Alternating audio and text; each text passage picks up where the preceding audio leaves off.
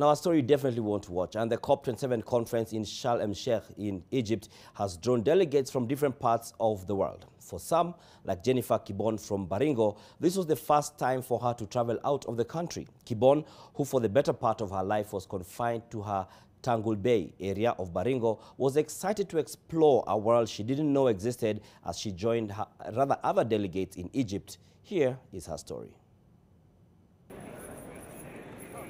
Kwa majina naitwa Jennifer Kibon kutoka Baringo, sehemu za Tangul Bay.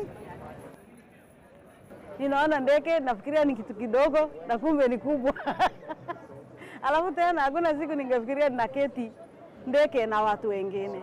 Haki sikujua ndege kila mtu anaweza panda. Sikukuwa natarajia kwamba naweza keti ndege na wale wamesoma. Mimi sijasoma, lakini sasa kwa vile hii ni miujiza kwangu, kwa Mungu, kwa sababu ya kukuja nchi kama hii. Na nikaona pia kumbe hata hii nchi sio lazima tutegemee mifugo au tutegemee, kwa sababu sijaona mifugo yoyote na sijaona mashamba, lakini watu wanaishi, na ninaona kwamba inategemea vile nchi hii alipochukua action katika nchi yao na wakaketi pamoja na wakasuluhisha shida zao.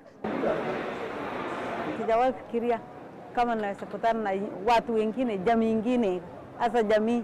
Sasa nafikiria tu nitakaa kijiji, najua tu ile kabila langu peke yangu, lakini wakati nimekuja mahali kama hapa nikakutana na jamii mbalimbali kutoka bara la Asia, wengine nasema natoka Egypt, wengine nasema natoka Congo.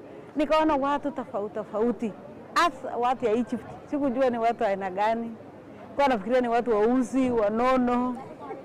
Kumbe ni kama sisi tu.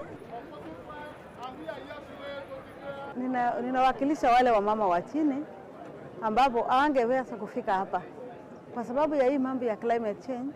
Ninasema nikikuja hapa, labda tukishikana pamoja na kuleta mawazo yetu pamoja, tutaweza kusuluhisha hii tatizo ya climate change tukiwa pamoja. Maana imeathiri sana huko mashinani, hasa mama ya mboga mwenye nauza mboga. Hiyo mboga yake ilienda na iliisha kwa sababu ya climate change. Tumepoteza mifuko. Ya pili, tukapoteza mashamba ile tungetegemea kama kutoka uchumi. Ya tatu, hata bei ya vitu hatupate, hatuna uwezo wa kununua. She is a pastoralist from Kenya, right? Can you tell me how you and your community were being affected? Vile tunaafektiwa na mambo ya climate ni tofauti na wenye wako na mali. Because how they are affected by climate change is different from those who are wealthy. Huyu wako na mali, the person with wealth, tunasema wanaanza kunyanyasa wenye hawana. They are, ndio unapatikana wale watoto wanaoa watoto ya wenye hawana mali. Experiences that we have is that women are... Kitu ya kwanza ndaambia huko Egypt si kama vile tunaona kwa Biblia. Tunaona hakuna miti, ni area changwa, lakini wanaishi, wako na nguvu, wako na vitu mingi. Wamejaribu kutengeneza vitu ile inapatikana hapo na kuchonga na kuuza. Alafu tena ninaambia watu kukaa pamoja. Wale walikuja kwa sauti moja.